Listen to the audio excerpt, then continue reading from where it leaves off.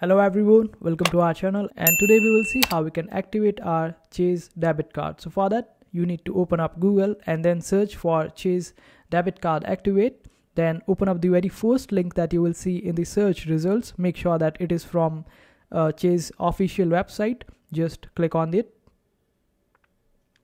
and after that you will see that you can activate your Chase debit card online by going onto this website called chase.com/activate, or you can call the number on the back of your debit card, or you can use the pin at any Chase ATM. So these are the ways you can use for your activation of Chase card.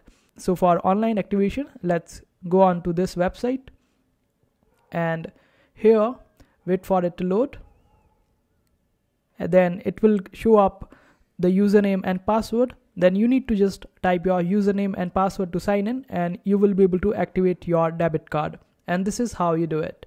I hope this video was helpful. Make sure to hit that like button and also subscribe to our channel for more helpful videos.